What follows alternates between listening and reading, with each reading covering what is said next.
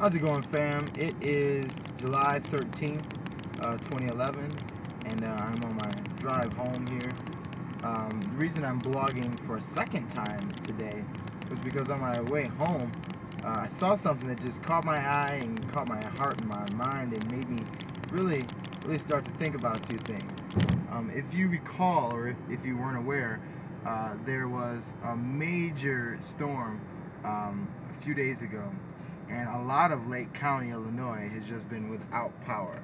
A lot of people have been suffering through this crazy heat and have been, staying over at friends' houses. And I saw like crazy lines at a few gas stations that had power because, people needed to fill up and they didn't know how long the power was going to be out.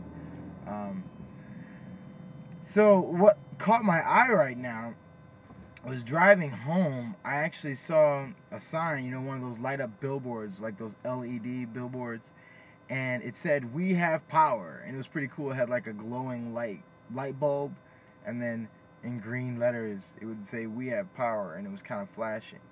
And it was for this restaurant around here called Austin's, restaurant/bar, however you want to look at it. But anyways, I thought that was interesting and pretty smart, because I noticed down one of the major roads near my house that a lot of the restaurants were closed down, because they had no power. So like Panera was down. I think what's that restaurant? Panda Express or something like that. They were down. So there was a lot of people going to Chili's and McDonald's because those places did have power. So this was their way to attract people there nowadays. And the first thought that came to my mind was, wow, what are the state of things in Lake County where a big selling point or an advertisement is power? Just simple electricity, which honestly is not that simple because most of the world does not even have the benefit of electricity. So that made me count some blessings there. Then it got me thinking, is that not the claim that Christian churches should be making? We have power. We've got power.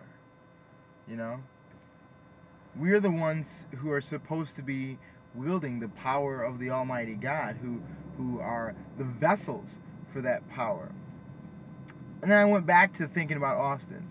Like that claim that they make on the billboard, "We have power," that really brings people in. But what if driving by you see the billboard that's got the lights flashing, but then you look through the window and it's pitch black inside? Does it then make you question the validity of that? And I think a lot of times that's the sense that many Christian churches are giving to the world. Is they know our claim. Most of the world knows our claim that we have the power of God. We have the power of Christ and His Holy Spirit inside of us. But then they look inside and they don't see any lights on. And I'm talking definitely metaphorically here. But how do we repair that? I mean, yes, that's something that leadership of each church individually needs to address. But I think on a more basic level, each Christian needs to address that with themselves. Do you yourself, since you are a representation of Christ, since you are a part of the body of Christ, and without you there is no church because you are the church, do you have that power? If someone looked in you, would they see the light or would they see darkness? How do we repair that? Turn on the lights. Now, in a church situation like this, it might not be as easy to just turn on the lights for the whole building. That's something that every leader would want to do. But what we as people in the church and also Christian leaders need to do is to compel, to instruct, to motivate individual Christians to turn on their light. There's that old proverb, I think it's like a Chinese proverb that says, better to light a candle than to curse the darkness. And our world is in darkness.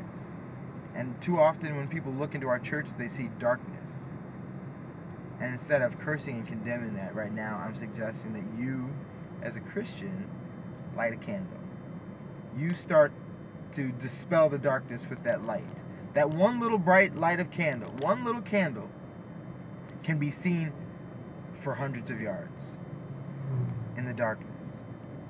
So you today, right now, decide that yes, you're going to display your sign, we have power, and you're going to make sure that you do something about lighting up the darkness. Light that candle. You bring that light with you. Bring the light of God wherever you go. I just want to encourage you guys with that today. And I hope your day is turning out to be a good one. And I hope many of you people watching this right now in Lake County are not watching it from a friend's house because you don't have power. And if you do, I'm praying for you guys. And I hope that lights come on soon.